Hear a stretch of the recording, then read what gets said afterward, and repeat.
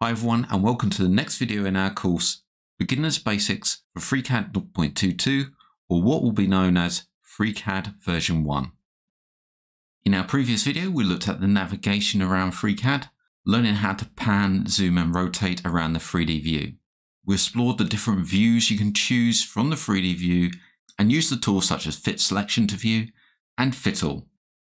In this video, we're going to explore the differences between surface and solid modeling and how that affects your choice between the part and part design. If you like what you see and you want to donate to the channel, then you can do so via Ko-Fi or Ko-Fi at ko-fi.com/MANG0 or via PayPal at paypal.com/paypalme/DarrenBEstone. I also run a Patreon where you can get early access and additional content, and that's at patreon.com/MangoJellySolutions. Links can be found in the channel header, on the About page, or in the descriptions of these videos. When modeling, we have many choices of workbenches, but when it comes to 3D objects, there are two main choices of workbench to pick from, and that is part and part design. For the first part of this course, we could use either, but we will stick to part design. Part will come later. This is because we're going to be first learning solid modeling.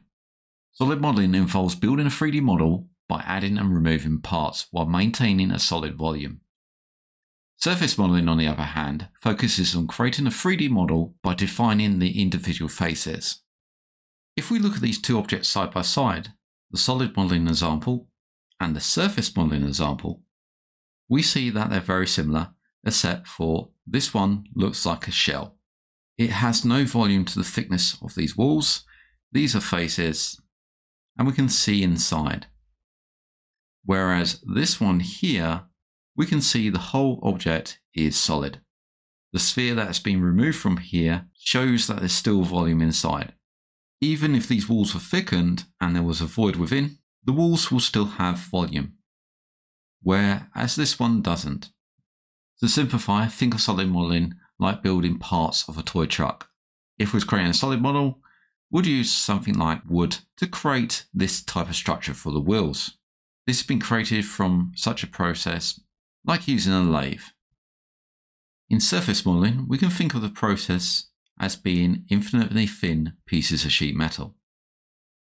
For instance, these are surfaces that have been added together. And I can hide these and show the surfaces within. Once the surface is all closed, as in this one, we can run a process over this to make this solid, and therefore allow for 3D printing or CNC cutting. Surface modeling allows direct control over vertices, edges, and faces. Surface modeling becomes necessary for shapes or features that cannot be done with solid modeling alone, especially for objects with curved surfaces. However, they are not completely separate. You can use both methods together. At first, we'll use the part design workbench, which has a more structured workflow than the part workbench. It's easier for solid modeling, but less flexible. Its main benefit is that it reduces the number of operations that is needed to create the finished model. For example, to create a tube flange in a part design, we'll first create this sketch. This is the profile of the object, the overall shape. It's used in a pad operation, which creates volume. The sketch is then placed on top of the face, and then another pad operation is performed to create the final object. The two pad operations are automatically fused in between to maintain the volume of the object, therefore maintaining it as a solid. Compare this to the part workbench. The object will look the same, but it's built in a different manner. First, the same sketch is created for the profile. From there, an extrude is created, adding a solid volume. Next, a sketch is placed again on top of the face, followed by another extrude. At this point, this is where the two workflows differ. There has been no automatic union of the two parts, and they can be separated. To make that fusion, a union operation is created. The part becomes one, and the solid is maintained throughout. But we didn't have to create a fusion. The part workbench allows us to create such things as compounds.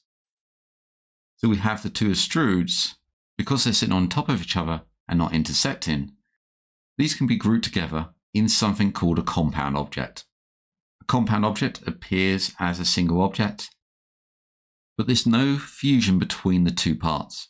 Yet this can still be used in 3D printing or CNC. We'll get to compound objects further on in the course. The part workbench allows for these different objects to be created: solids, compounds, surfaces, and even objects that are hybrid of those. It creates a nested workflow. As you can see, we've got two extrudes within.